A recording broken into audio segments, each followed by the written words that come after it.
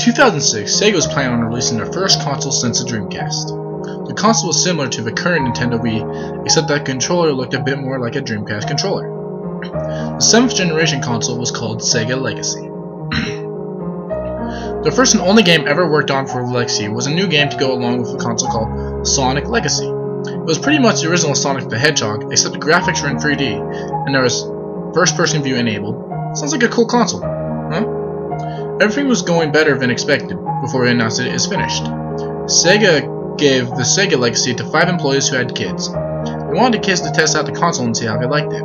2 of the families refused, but the other 3 were more than happy to test it out.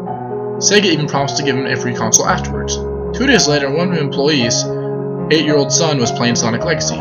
After he had gone to bed at 10 p.m., he woke up at random and turned on the Legacy. 3 minutes later, he walked into his parents' room. His eyes were widened and an eerie smile. "What is this, son?" asked the father. The boy stood there with a big grin on his face. "I'm Robotnik," said in a raspy voice. The voice was distorted and muffled.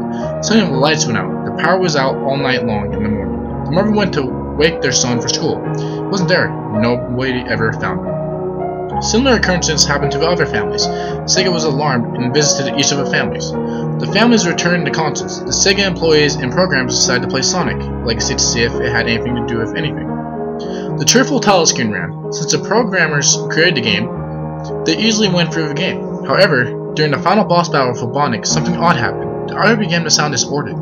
Suddenly the game paused. Sonic began to smile. It went to a cutscene. The programmers and employees stared at each other in shock. The big shock was that no Sonic game had ever contained a cutscene in the middle of the final boss. A cartoon Sonic sat down on a rock. He was looking at something glowing. The glowing stopped. It then cut to the body of Robotnik. The eyes were torn out. Some hair was pulled out. He was bleeding from wrinkles, and his nose was jerked to the right. Sonic began to cut open the body, and he put the body over his body. Sonic now looked like Robotnik. It then showed another Sonic running around. Sonic dressed up as Robotnik gave an evil smile. The programmers and employees shook in terror. The fact that Sonic defeats his enemies, becomes Robotnik, and gets killed by another Sonic boggled their minds. It was a terrifying chain of suicide. All events after the cutscene finished are unknown. All that is known is that there is another cutscene afterwards from the other room. People claim to hear a man speaking in Russian in a distorted voice. When they came back in the room, they found everybody lying there dead with their eyes ripped out. However, 2 of the employees survived. One is blind and confined in a wheelchair for life. He refuses to speak to anyone besides his family and close friends. The other employee is able to see, but he has never spoken about his experience. He is unable to be outside without someone with him, and is said to have recurring nightmares. All copies of the Sonic Legacy game were said to be destroyed. This led to the cancellation of the Sega Legacy's console.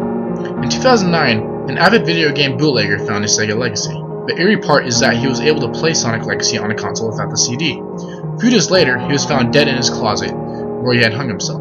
So this is just a warning to all people curious. Don't try to find the Sega Legacy unless you're willing to risk your life or suffer from recurring nightmares and demons.